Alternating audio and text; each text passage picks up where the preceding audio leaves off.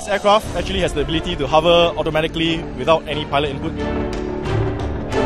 We are a flying platform, we can move pretty fast, so we can actually extend the surveillance reach with our sensors.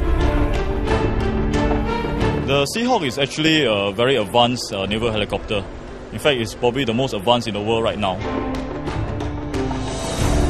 This is the Sikorsky S-70B Seahawk naval helicopter, one of the most advanced naval helicopters of its class. The SAF have acquired 6 of these naval helicopters, and after a one-year exercise in the US, all 6 are back in Singapore for the inauguration into the 123 Squadron at Sembawang Air Base. Minister for Education and Second Minister for Defence, Dr. Ng Eng Hen, graced the inauguration ceremony of the Seahawk into the 123 Squadron on Tuesday. The squadron, he says, will be able to serve the armed forces in sea, air and land.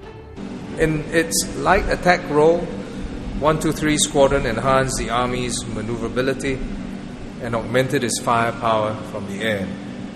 Although the Fennec helicopter has since been drawn down, it showed the potential of integrating the capabilities of different services in sea, air and land to bring about a higher level of depth and sophistication in executing SAF's operations.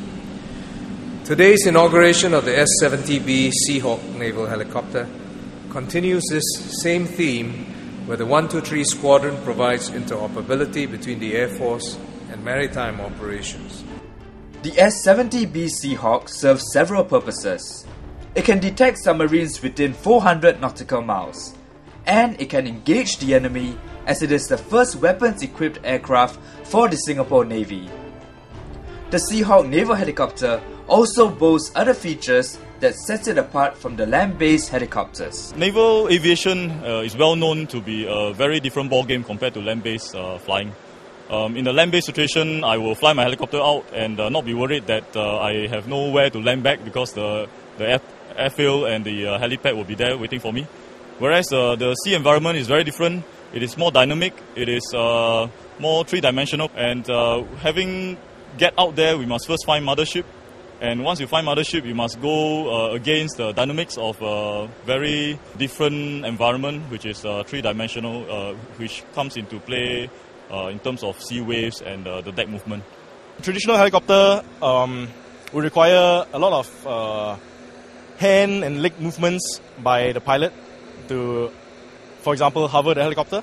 This aircraft actually has the ability to hover automatically without any pilot input. The pilot just has to ensure safe operations.